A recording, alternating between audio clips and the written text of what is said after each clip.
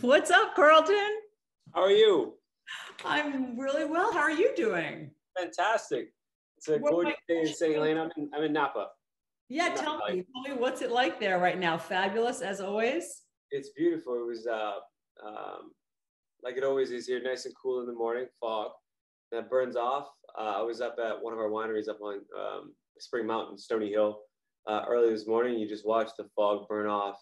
It gets nice and warm. It's gorgeous. No suffering. You have quite the life, don't you? Well, you know, on the surface. That's awesome. No, it's a beautiful day. It's been a great growing season so far. So we're blessed. Okay, now I have a question. Tell me about the history of this. Like this is a really cool bottle. So my this is actually my buddy makes this. Diego Osorio, his family started it, and then my good friend Maverick Carter worked with them to invest and to help build more infrastructure and to build the brand as well in the U.S. So now Maverick, LeBron James, Diego Osorio, a number of other guys are behind this, and they're really doing it right. What makes Lobos very unique is his aged Pedro Jimenez barrels. So Diego's family is in the wine business in Spain, in Sherry, in Jerez. And in Jerez, they grow a grape called Pedro Jimenez, and they make a sweet sherry. It's very, very rare, like delicious. And what they do is they ship the barrels over to Mexico, and they finish the tequila in those Pedro Jimenez barrels. And it just gives this beautiful, luscious texture. I think I should just sample it first before I put it in. Bang back a shot. I mean, look, we were just in Miami at Formula One. I think I looked at it and I was so ashamed of myself when I looked at it. I called my buddy, I says, I think I drink a bottle of Lobos every day. He said, really? I said, think about it. I said, I think you did too. I said, we started very early every day and we went until the wee hours. I said, I think we drink a bottle every day. Almost no hangover. Because I usually drink like the Reposado or Añejo, but this is like the Blanco. It's really smooth. I like it for mixing with this. It's very fresh. They do an extra Añejo that's insane. And that's the one I usually just sip with a little rock. It's incredible. I love this. I really like. I mean, I'll have this on the rocks just to squeeze a lime as well. It's a great aperitif, but for mixing, it's really fantastic. So what do I do now? Yeah, so we'll take the watermelon juice, put a couple ounces of Lobos in there. Into my glass? Mm-hmm. And when you say a couple of ounces, like, is that a shot, 2 shots? 2 shots. What's today? Tuesday? Yeah, 2-shot Tuesday. 2-shot Tuesday, got it. Yeah, we just made that up. That's where we're going. 2-shot Tuesday. Oh, look at that. I speak your language. I like that. And then you do 1 ounce of Grand Marnier, as we call it, Grandma at DC. Is that right? You drink a lot of Grand Marnier, GM. It's huge in DC. Is that right? That's so funny because they call it Grandma. Yeah, it's like you know, it does remind me of a steakhouse after hours in a snifter. You know. Yeah, it is, and you know, it's DC's that kind of city. It's got that like old school energy. You know. I do like that. So this is just one shot in here. I always do 2 to 1. Good. With tequila. Okay. It'll add some sweetness and that citrus, and just the texture of Grand Marnier. Beautiful. Love it. Okay, done. Okay. Now what? You got some lime juice there? I do. I squeeze some lime juice. Okay, you got do you have a whole shot of that? Yeah. Yeah. So 1 shot of this. A whole. And if you, let's see what you have. 1. Yeah. I can do more. Yeah, let's do another half. I like acid. That's perfect. What it does is it just keeps your mouth salivating, so you want to eat and drink more. Ooh, the acid is nice and round and clean, so it works really well with lime naturally. Oh, that's so good. So this is probably enough for 2. So you got to back up for yourself. Oh, good. Thank you. Thank you for looking out for me. Okay, now do I put this on the rocks or am I just putting? So I like it on the rocks. So what I would do is it's not a cocktail. You don't need to shake this. The thing about shaking cocktails is it's great to get them cold, but what it'll do is it'll water it down a lot too. In this one, you're going to add ginger beer, so you don't need to water it down very much. Okay, good. I like this. So I'm just going to do it on the rock. Yeah. Beautiful, beautiful. Oh yeah. Oh man, I'm so jealous. I'm still in the office. I know. What I mean, this is you screwed up basically. Oh my God, I'm about to. This is Have watermelon on the way home because I always have Lobos at home, so I just need a little watermelon. I got everything else. All right, so you want to take that, just pour it over the rocks, and you leave about an inch for your ginger beer. Yeah. And again, typically what you do is you would take this glass, put a little lime around it, and put it in the Tajin, and then put it in, because then you got that. And I only like a half a rim. I don't like when you rim the whole glass, because I want to go in between the rim and not. Huh? I need options. I mean, I really like where you're going with that. I totally agree. So now, I feel like this is going to be so delicious. Is the ginger beer going to be like gilding the lily? Like, is it ginger and watermelon is great together. It's a fantastic combination. Like melon and ginger, it's really, really nice. And then that spice. Now you got melon, ginger, the Tajin spice. Okay, so now I'm just pouring how much of the ginger beer on there? Just fill it up and then give it a stir. You know, you had about, let's say, all right, beautiful. And it also adds effervescence, which I really like. I like that. Okay, I'm trying it. Oh yeah. And then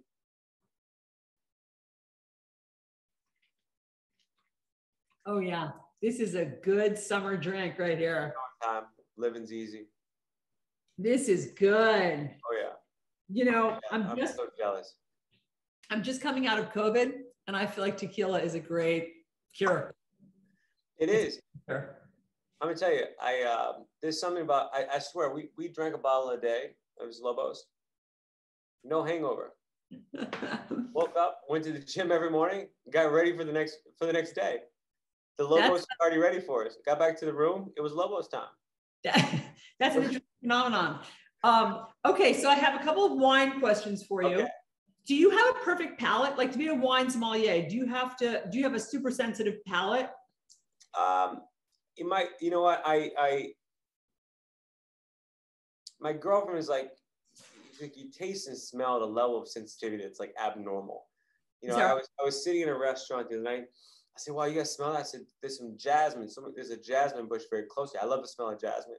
You know, we walk in a restaurant, the whole front of the facade was jasmine. No one else smelled it. And I think it's something you train, like anything else. You know, it's like as a young chubby kid, I grew up in the kitchen with my grandmother, and I love nothing more than to eat. And I still love nothing more than to eat. And that's where I learned to cook was my grandmother. So at a very young age, just like training, like cooking in the kitchen with my grandmother, you're just training your senses. You're always tasting, smelling stuff nonstop, all the time. And as a professional cook, you have to be able to do it quickly. You know, and then by the time you get to wine, it's the same thing. It's applied. I always tell people, you know, it's like, you know, I grew up in on the East Coast, and you go up the Turnpike, and there's always these rest stops with a Cinnabon, right? And you pull up, and before you see the sign, you know there's a Cinnabon shop because you can smell it. You smell the yeast, the sugar, the cinnamon. And I feel like they pump that stuff out into the air, like in the mall. Amazing, you know, lure you in. But it's like, you know, you sort of slowly, you know, training your senses that way. So I don't think it's necessarily you're born with it. Maybe you pay attention to it more, and you start at a young age. It's one of the few benefits of being a chubby kid. Just love to eat. You're always, you know, always smelling and tasting stuff. That's awesome. Now, what's your go-to wine? Like, you go out to dinner, what's your go-to wine, or does it change with every meal? You know what, I believe very much in the marriage of food and wine and pairing, but I don't always think it's a necessity to have a great experience. And sometimes I think it puts so much pressure on people. Sometimes you want to eat, you want to drink, and there's often times where I want to eat a certain thing, but I'm really in the mood for a certain type of wine, and they don't necessarily match together. Yeah. You know, that's okay. You know, and I really, really, really like Chablis, which are they're Chardonnay-based wine, but from northern Burgundy. And it's cold there. They got these beautiful limestone soil, so the wines are very mineral-driven, but very fresh. And get great acid. I drink those all the time in restaurants. I also really love Syrah from France, from northern Rhone. Yeah, love a Rhone.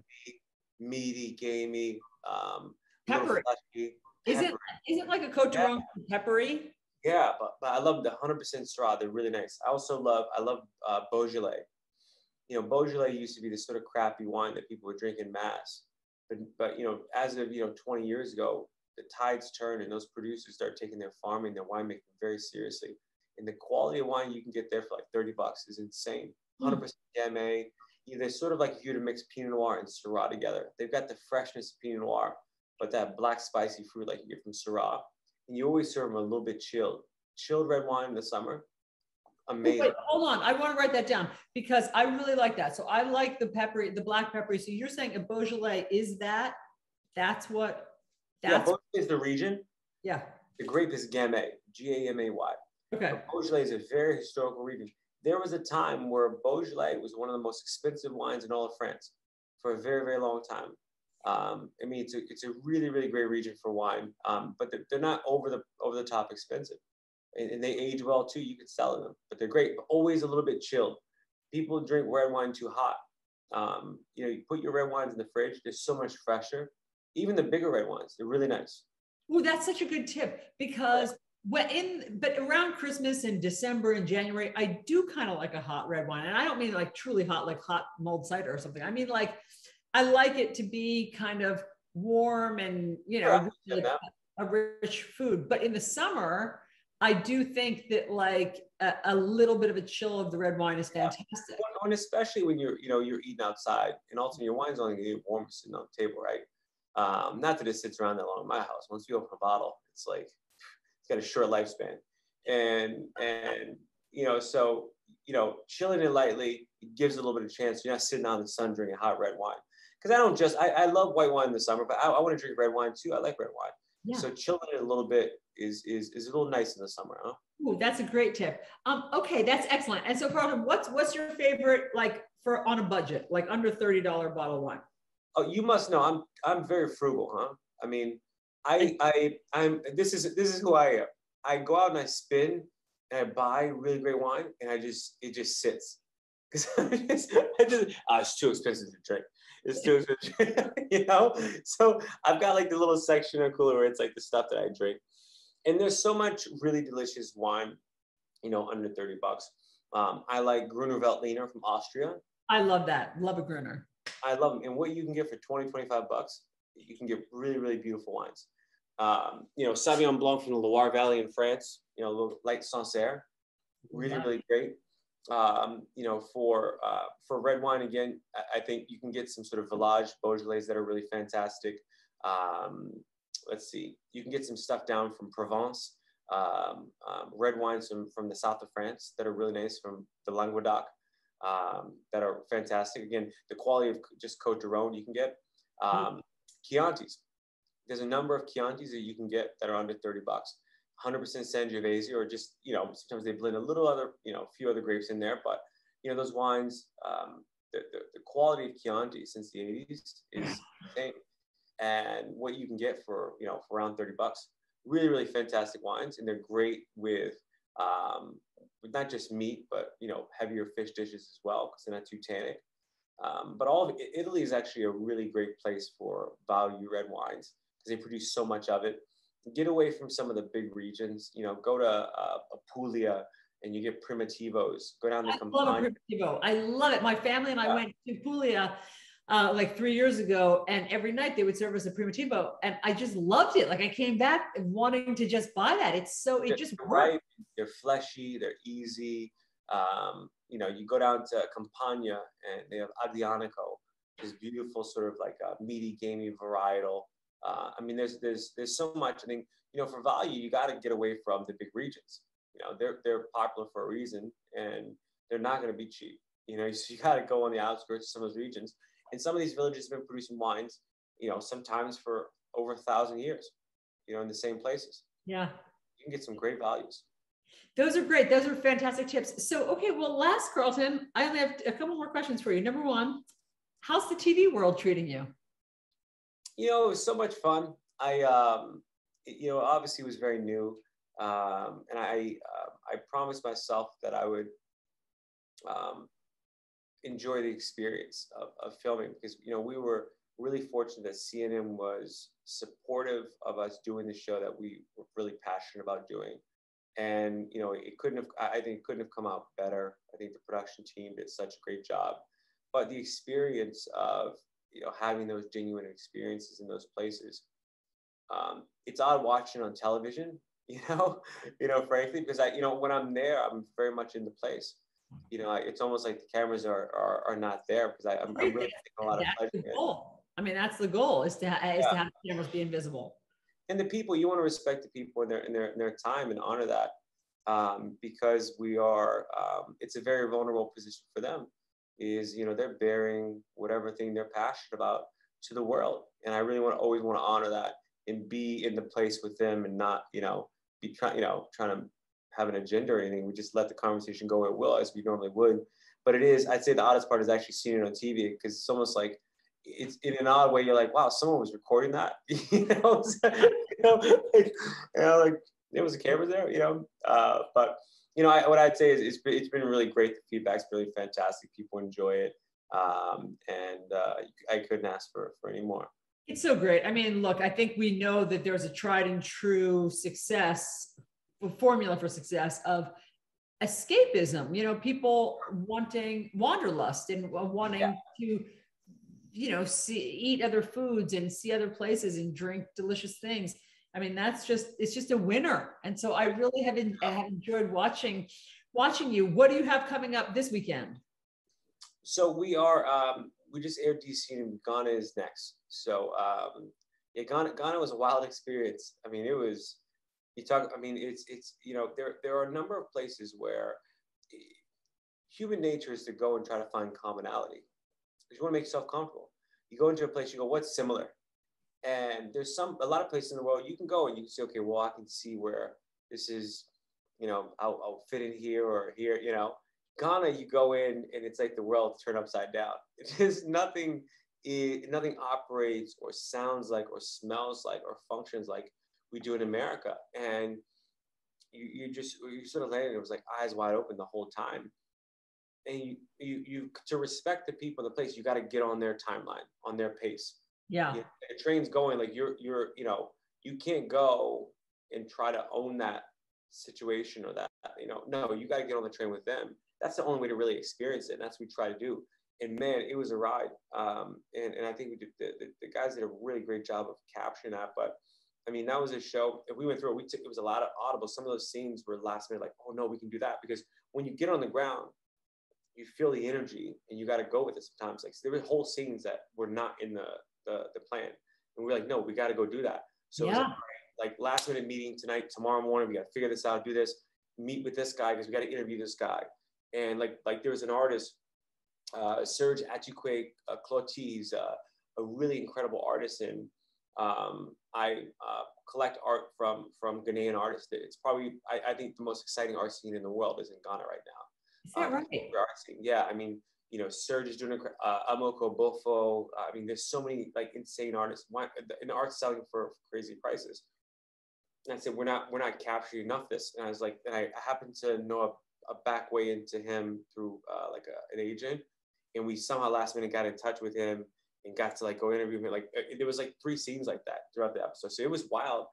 And you'll see there was some really emotion-driven moments with the back history of the slave trade there and so forth, but also a celebration of this incredible connection of African American culture to Ghanaian culture through their music and some of the culinary ingredients, and then looking at how their country has developed over the last like 10-15 years. And I don't think of any place I've visited in the world I've met kinder people.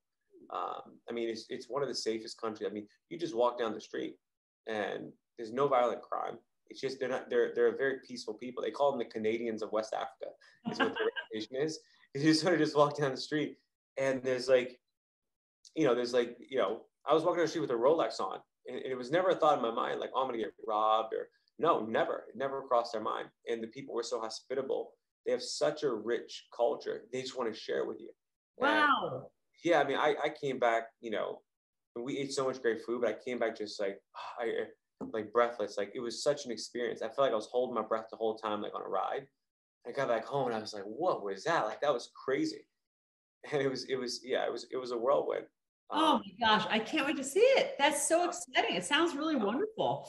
That's really, really cool. So we'll all watch it this weekend. And when are you coming back to New York?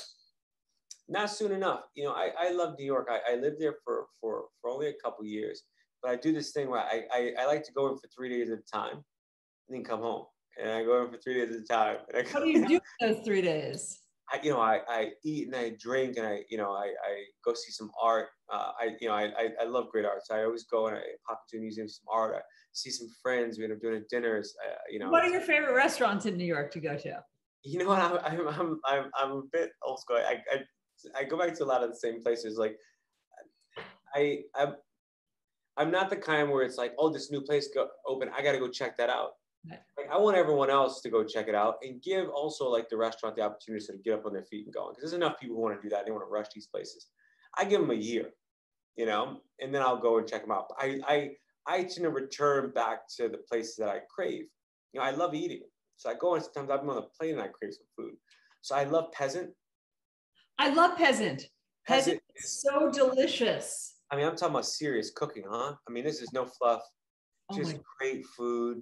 So great. I sat next to, I mean, I love Peasant. I like the vibe. I love the food. The food is so delicious. And I sat next to, this was years ago, Nicole Kidman and this cute guy that she was with named, oh my God, I can't believe I'm gonna blow my own joke. What's her husband's name? Oh, Keith Urban. Like before she was anybody knew she was with Keith Urban, I was like, oh, who's that cute guy she's with? And it was Keith Urban. We sat like right next to her. It just is a cool place to go. I mean, that's funny. I'd be surprised to see them there, but it's because it doesn't seem like, I guess I can see that in there. It's a cool room. But they got a great Italian wine list. I like ingredient-driven food, simple cooking. It's actually very hard to make food, you know, taste great with very simple execution. You know, the more you do to food, you can sort of cover up a lot of things.